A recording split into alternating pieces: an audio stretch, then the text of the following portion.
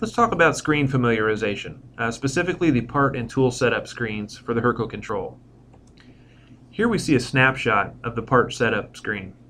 In the upper portion of the screen we have some digital readout information as well as some feedback information for the operator, such as spindle speed, feed rate, current feed rate of the machine, and what active tool happens to be in the spindle.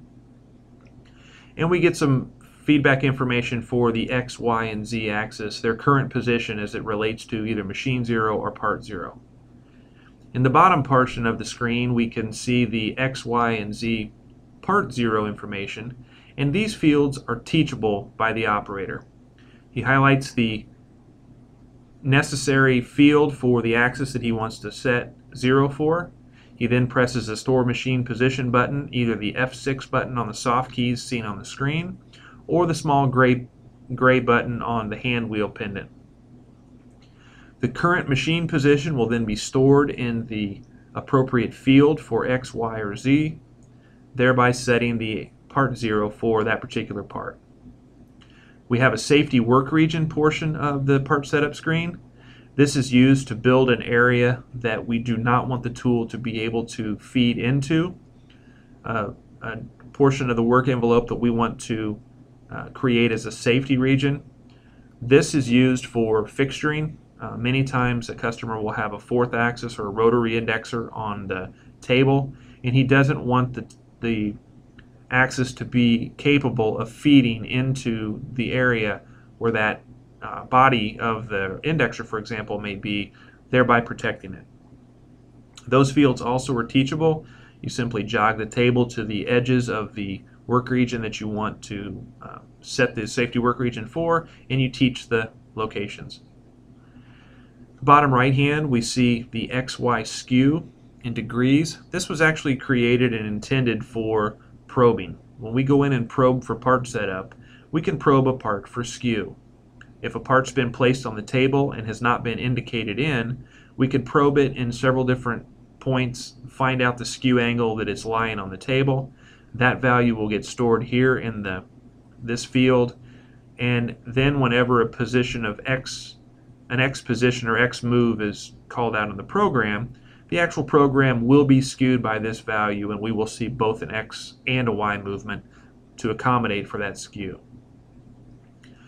Although this was created for probing, it is an open field to be used at any time, and if the operator for whatever reason has to skew his program by a specific degree, then he can simply type in a value and it will work very much the same way. If the operator were to select the F7 or the More button, that will bring up another list of menus. He can then select the very top one called Stock Geometry, and we're able to input some information for either a box or a cylinder type of part to be used in graphic representation. On the left we see a box. We simply put the X length, Y length, and Z length of whatever raw material we're going to be cutting from. And in the right screen we see a cylinder. Basically, what is the length and radius of that cylinder, and then we have to select a direction for what direction the body would be lying in the machine.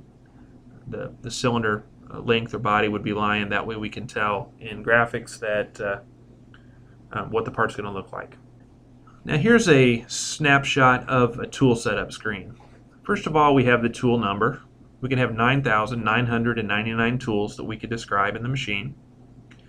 We have 27 different types of tools, so we would pull down the tool type menu. You notice there at the far right of that second field down you see a little arrow. If we were to use our finger or the stylus that comes with the machine and click on that little arrow, it would bring down a pull down menu. And again, there are 27 different styles or types of tools that we can select from.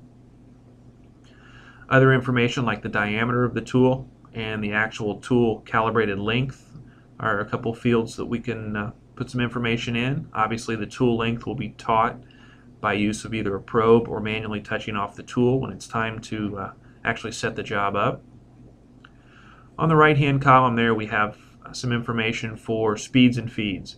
We can either enter in a direct RPM under the speed and an inches per minute feed rate under feed, Or, in the case that we see here, we can actually enter in a surface footage, a chip load, or feed per flute, and number of flutes.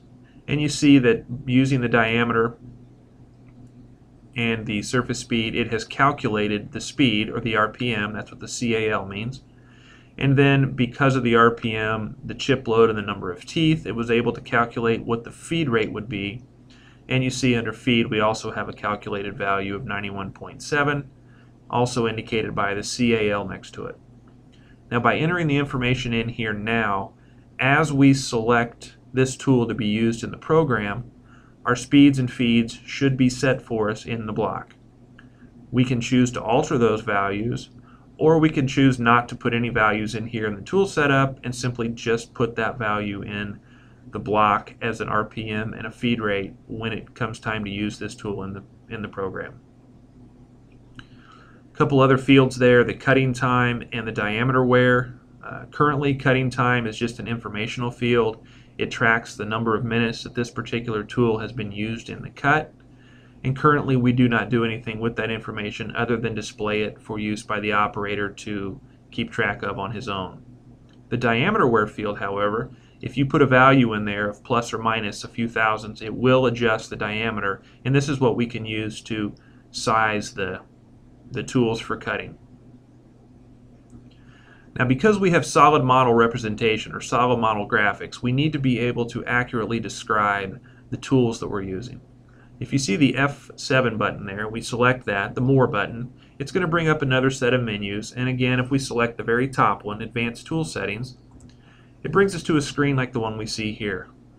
Every tool type has a graphic representation, and as you highlight the individual fields, in this instance we have length of cut highlighted, you'll see a red arrow appear on the right hand side of the drawing to show exactly what it is that it's asking for.